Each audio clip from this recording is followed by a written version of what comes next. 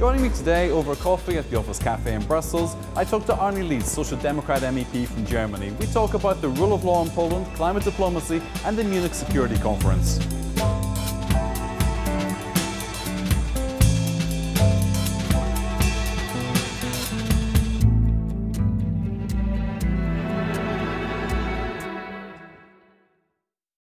You're from East Germany. Right. Your father is a pastor. How does that dynamic lead you into politics? Well, I had a very interesting background. My parents were fighting for democracy, human rights, free media, free education. So they were in the opposition movement. We were on the full-fledged of Stasi. We were the first one reading the Stasi record.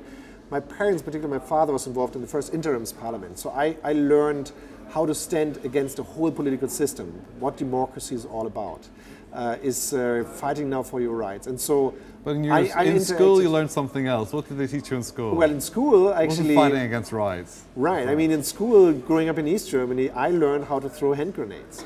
If you look back, how important peace is, how important it is to have a European Union. So hand grenades, because the West Germans might come, the British might come, the Americans might come to destroy our cities. So I'm so happy that the young Germans don't even have to join the army anymore. It's now your own decision. And that's why I joined politics. You know, peace means something to me. Democracy means something to me. Coming from... Are you concerned by Poland and the I'm deeply concerned. I'm calling myself a Visegrad German, understanding the complexity and the difficulties, also the migration issue, but the rule of law should never be destroyed. It's a backbone of our democracy. It's backbone for business. It's backbone for our institutions. But the Polish government said they're strengthening the rule of law. They're not undermining it. Well, they're lying. And so I'm called even a year ago already on Article 7 to be straightforward on the Polish government. We have the best business relationship between Poland and Germany, for example. It's running very smoothly. So we are, and have to be, so thankful to the Polish people, particularly East Germany, having democracy. But now let's fight and work on this together. Glasnost and perestroika was given to us also by Gorbachev. So let's not give it up to authoritarian regimes, to nationalism. Does it surprise you that the Polish president is now more popular after the passing of a law which bans the speaking about Polish collaboration and the persecution of the Jews during the Second World War? I'm an historian, I'm very nervous on that. I had a great speaker in the Munich Security Conference, a journalist from the New York Times, and he said that his family comes from Poland, and they were Polish neighbors, giving their names to the Nazis. Many of the people of the family died in the Holocaust. And he asked the Prime Minister of Poland, so how is it for him if he goes and says that in Poland, then he would be in jail? And the Prime Minister said, no, that's not the case. But actually the law showcases that. And so Polish went a step too far, and as an historian, I'm calling on the Polish government to withdraw that situation. Calling and saying that the camps of the Nazis were German camps, not Polish camps, is of course clear and straight and needs to be addressed and needs to be counter-addressed. But collaboration happened, unfortunately, across Europe with the Nazis, and so that needs to be said, because what's behind this is European history. This is a very national, weak psychological state where people are not able to recognize what happened and just deal with it. But they have to hide it or push it away and criticize those who would criticize them. What's the mentality behind the Polish government? Is this just an excuse for something else? I mean, the answer lays in your question. It's nationalism. And it's a new rise of nationalism we face in many countries. The Nazis of Germany, the AfD, are also saying, let's get rid of looking at the Nazi history. Let's not talk about the Holocaust anymore. Is this consistent with European democracy? That is very dangerous for European democracy. Denying history, denying historical facts is also breaking your identity, breaking reality, and actually facing that why our institutions are built the way they are, to be independent, to have the independence of law, to have free media, to have free cultural institutions, to have free universities. So we have to be clear on that to all nations, in Poland, in Hungary, in Germany, in the United States, you know, changing historical facts and trying to align them into a national picture. What the Polish government does a lot, also in the curriculum changes in the Polish schools. So that is nervously, and that needs to be approached full-fledged and very direct. as we still are. I mean, they agreed to join the European Union on the values, and changing history by the textbooks and trying to deny history is breaking the European identity. You're just back from Munich. What was the story there? It was snowy, but we had hot debates. There were many stories on the table. The major story was what is in the Middle East. Syria was on a full-fledged. We have to do more, and John Kerry made it very clear, we have to do more diplomatic capacity into the region. John Kerry always says that and nothing changes. So what's new out of Munich this time? Well, new was that Netanyahu came with a piece of a drone.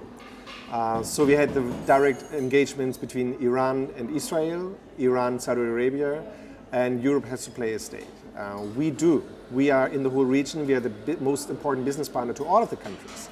And so we can approach them on a different style. But does Israel trust Europe as an honest broker in this? Well, the question is who you consider being Israel. You know, if you talk on Netanyahu, who has a very difficult situation, as there are many stories about his legacy on corruption, so we have to look into that, or we have to wait if anything changes. Netanyahu plays more with the White House than with the European foreign politics. For example, the Iran deal, he was also addressing it. We are in favor to keep the Iran deal. Netanyahu doesn't want it. Do you think that gives an opportunity for Europe to reorganize its policy towards Israel and Palestine? And did you get any sense of this in Munich as well, that there was an opportunity? Yes, Trump did something which most people say is a miscalculation, will lead to turbulence, but does Europe see an opportunity for something new because of this? Well, it's interesting. I've met the head of UNRWA at the Munich Security Conference, and he was thanking the European Parliament that we came to a conclusion that we have a broad coalition across the party line that UNRWA needs to be supported. Also, you dealt with arms exports at Munich. What's the framework for the next step of arms control? Well, this is actually a field I feel very strong about. It's too little impact, too little change. The Commission asked us now, and we're actually in the middle of discussions and votes in the European Parliament, in the middle of a process, that the European Commission with the member states take money from the European budget in order to have arms development and equipment being built up. So the whole fund is now brought up by the Commission, and I'm questioning that because parliamentarians don't have a say on that. It's just for the European defense business, supporting them, but we are very inefficient. Millions of euros are going to be thrown away by allowing ourselves to have capacity in every country. We have 15 tanks, we need 2. So we have to actually being more efficient. That is an important step we have to do. We have to do conversion, we have to support these developments. The European Defence Agency is working towards that, the harmonisation and standardisation. But this is going to be too slow, and now they take European money, and that's where I'm questioning that. In Washington, I'm sure you spoke about climate diplomacy as well. What does climate diplomacy actually mean? That is a new field I'm bringing into the European Parliament. You're a rapporteur on the AFED committee for this. Right. I do not only security and development, I also do foreign politics. And Steinmeier, our foreign minister at that time, brought this to Munich Security Conference that climate is a question of security as well, for failing states, for differences, for migration, for military. So climate diplomacy we're trying to bring into the foreign policy arena in the European Parliament. That means we should have annual reports. We should ask in all delegations we do, delegations around the world, of how the countries are working on their strategic plan to fulfill Paris. What are the NDCs, but last point on that, how is the European Foreign Service being built up? Do we have enough diplomatic people who work in the area of climate, of the complexity of climate finance, climate instruments, approaching mayors, approaching governors? So the arena changed, the SDGs, Sustainable Development Goals, are a good toolbox for that as well. And that needs to be full-fledged, knowledgeable also by diplomats in the Foreign Service. We have only a handful of people, so we have to invest in that. It seems there's also a power shortage in Germany in the Socialist Party as well. What happened with Martin Schulz? His star was ascending and he ends up with no job at the end of it. How did it come to that? Well, it's this tragic points which were lining up in his situation. I mean, if you look at last year, actually to this time, we were high up in the polls. We were thinking having him as a chancellor. And then many things came in between in a hurry. that situation. In a very much hurry, but this is how politics can play out. I lunched with somebody yesterday here in Brussels, and neither of us could really understand how Schulz walks away with nothing at the end of this. What was the dynamic that led to him not even getting the foreign ministry at the end? Well, I think the dynamics, in particular on the foreign ministry, was on behalf of his own saying that he would never work under Merkel. But this is politics. Government. Surely he'd Exactly. be forgiven that. No, but no, he was not, because because the main criticism came also from inside the party, but also from the public perception. He pronounced and he advocated himself with the backup of the party leadership that he would like to be the foreign minister. Also, we had an interaction between Gabriel and Martin Schulz. So that also played into the situation. Has he been blamed for all of the woes of the Socialist Party in Germany at the moment? It looks like it. No, he's, as you said, now leaving the situation with, any influence of not being the party leader. I was supporting him. Yes, but a big selling point for Martin Schulz was his experience as the president of the European Parliament, which was underplayed in the election to some extent. And his pro-European credentials, nothing cut through. Why was that? A question we ask ourselves. I mean, you mentioned yourself that we should have brought more into the election campaign.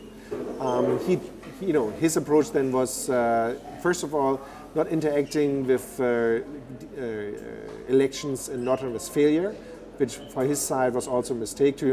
He had a very much approach in the German public. He was seen, and he stepped back not to interfere with the elections in the biggest federal state of Germany, and then he was not foreseen. And also media stepped back as well and asked, well, where is Martin Schulz? So there were many decisions. Miscalculation. Right, miscalculations on how you drive an issue. Also, when Macron made it, the European fear that European is under threat kind of disappeared a bit. We had this great, and I actually supported. So Macron took the energy out of Schulz's campaign. I don't know, but we had, for example, parts of Europe. Full Germany was every Sunday on the streets in the bigger cities. Yeah, you've been to Turkey recently as well. How did you find the country? Is there some stabilization, or do you think President Erdogan has moved further towards an autocratic state? I think he's trying his best to stay in power and to actually put his country further in the direction we have seen. I went to Turkey because of the processes. We had courts hearings at that time for the media. I supported Cumhuriyet, and I called for the release of the journalists from Europe and inside Turkey. And we just had a great breakthrough. Dennis Yücel finally has After a year he was in prison. Right. So that is a big success of many people, but also of the European Parliament. And we still call for relief all the journalists. So we are strong on that and keep being strong on that. Not only the Europeans, but the Turkey as well. If Turkey would like to develop towards a democracy, a cornerstone is free media, is independent courts. We don't have that. The language Erdogan understands is business. And so our biggest tool is trade. Our biggest tool is how we interact with Turkey on this issue. So that is the hard power, so to say.